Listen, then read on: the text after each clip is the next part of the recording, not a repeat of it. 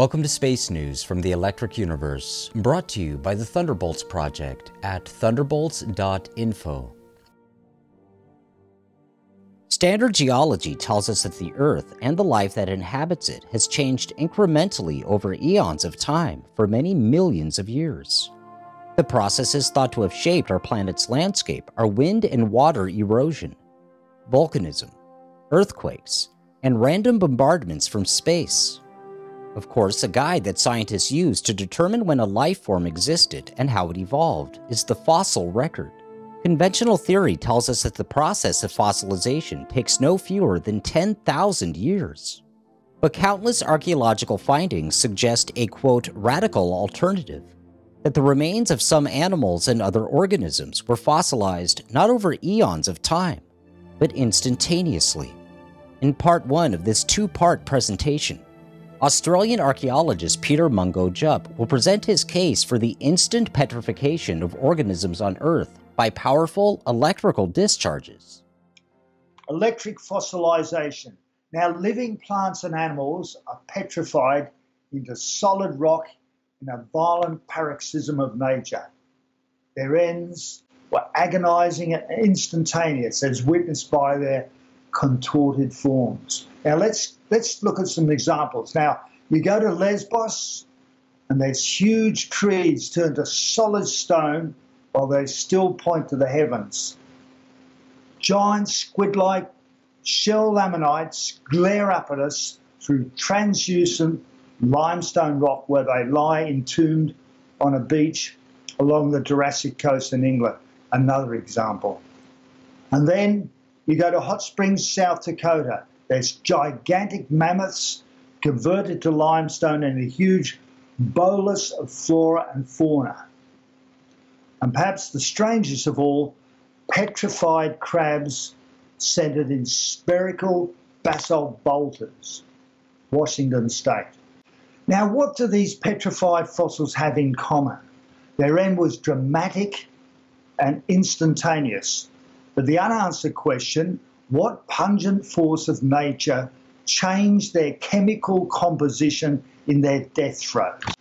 Now, conventional geology touts time as the slowly moving tool that leached their bodies and replaced the carbon with silicon and calcium. But the rapid decay of biological matter makes a nonsense of this theory. What then's the answer? Let's go outside the scientific square to start with. Let's track back to those who observed something deeply dramatic that may hold the key to this fossil-forming event. Native American mythology has been held up as a witness to catastrophic mass destruction in modern times by the foundational paleontologist Georges Cuvier, writing some 200 years ago. He recorded much of their mythology around the destruction of the megafauna and used it as evidence of the many mass extinctions that have occurred on Earth. Importantly, American writer Adrienne Meyer recognized a similarity in this destructive mythological war of the thunder gods against the sea monsters. She advocates for the use of the celestial thunderbolt as the weapon of choice in this megafaunal destruction. Now, I'm going to read an example from the Lakota Nation, and it's cited by Udos and Odds, so just bear with me as I read it. This is a quote from their mythology. The Creator sang the song of destruction and sent down fierce thunderbirds to wage a great battle against the other humans and giant animals.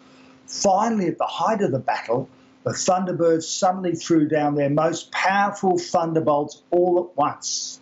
The fiery blast shook the entire world, toppling mountain ranges and setting forests and prairies ablaze. The flames lit up in the sky in all directions. The world's lakes boiled, and the giant animals and evil people burned up where they stood. The earth split open, sending great torrents across the entire world.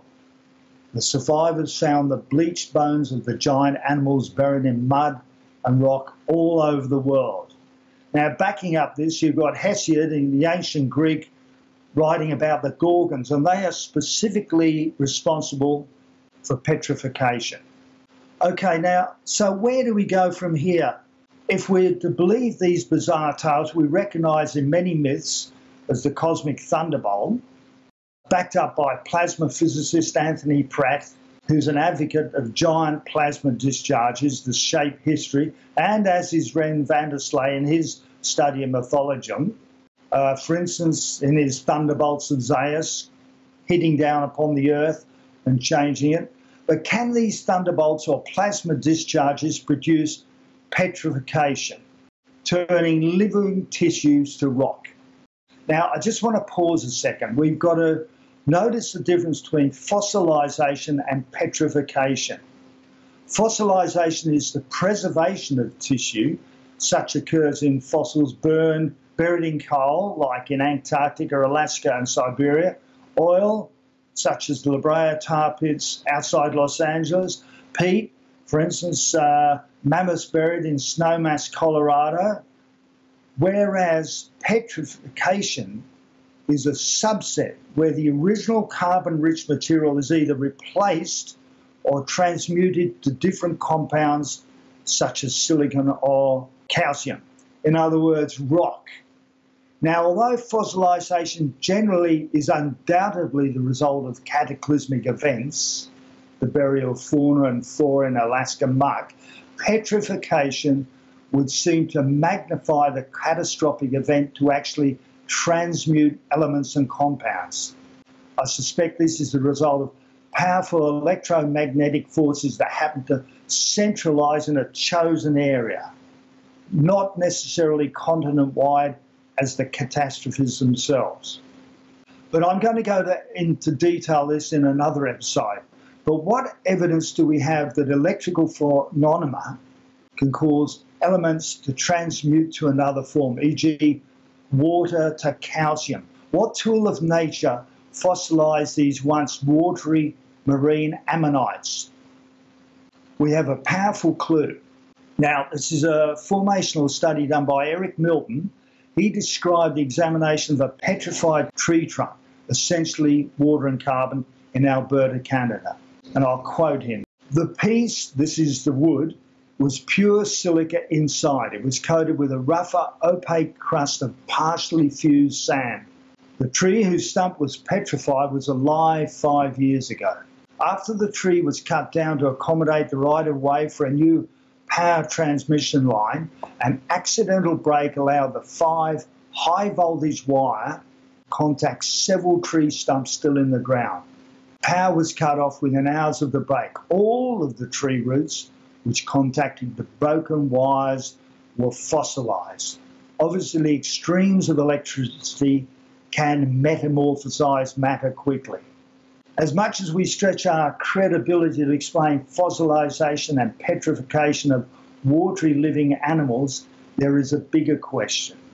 What about the medium these very animals are preserved in? Let's examine a couple of these cases. Now, I went to Hot Springs in South Dakota, talked to Dr. Larry Agenborough, and he explained to me the mammoths themselves are barely distinguishable from the medium they're immersed in, i.e. all calcium carbonate. And there's this huge bolus, which is amazing to see, not just mammoths, but short-faced bear, camels, all sorts of things, in this huge bolus about 100 feet across and about 90 feet deep. This is a huge bolus, and it's all calcium.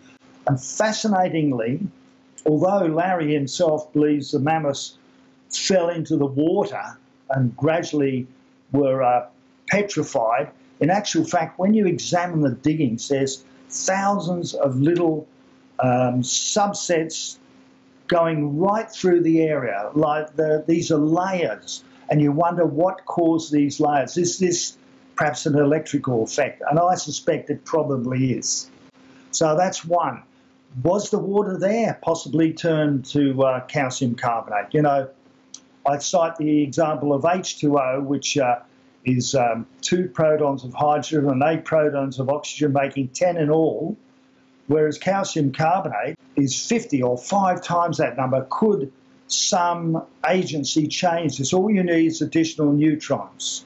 And as we know from Russian studies, whenever there's a major lightning strike, neutrons are in abundance everywhere for some strange reason. We don't know why.